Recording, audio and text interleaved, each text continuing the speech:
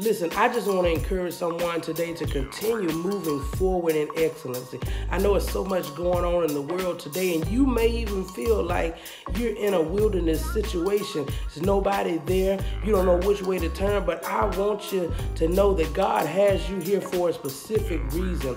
He's trying to birth vision out of you. He's trying to birth those gifts out of you, because these things are what you're going to need on this next level of growth. So even if you feel like you're ready to give up, you're finna throw in the towel, listen, don't quit, because you're right at the brink of your breakthrough. You're right at the brink of your next blessing, your next miracle. We can't afford to be complacent or stagnant where we are right now. God is getting ready to do some miraculous things in our lives. Listen, I want you to know that I am my brother's keeper.